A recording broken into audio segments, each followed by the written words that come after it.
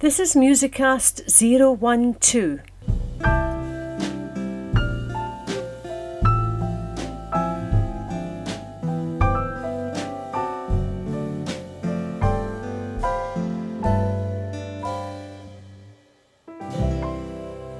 Welcome to this MusiCast supporting teacher education. In the studio today we have Hugh Smith. Welcome, Hugh. Hello again.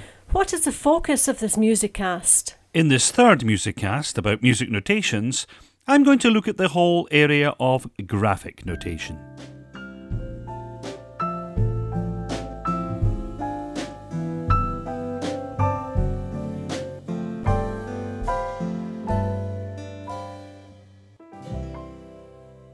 Graphic notation is where you represent sounds by using shapes or patterns.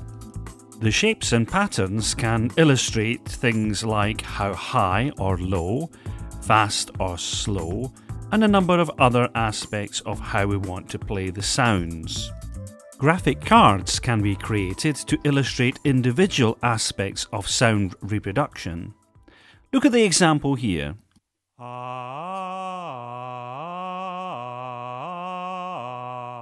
The graphic card illustrates that there's a low note and a high note and all the other notes in between.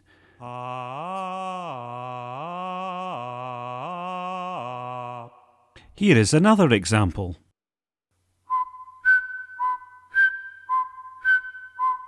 Did you notice that there were two distinct notes, a low note and a high note, but there were no notes in between?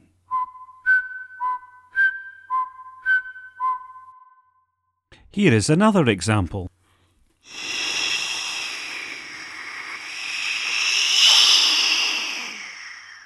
The number and type of graphic cards are really only limited by the imagination.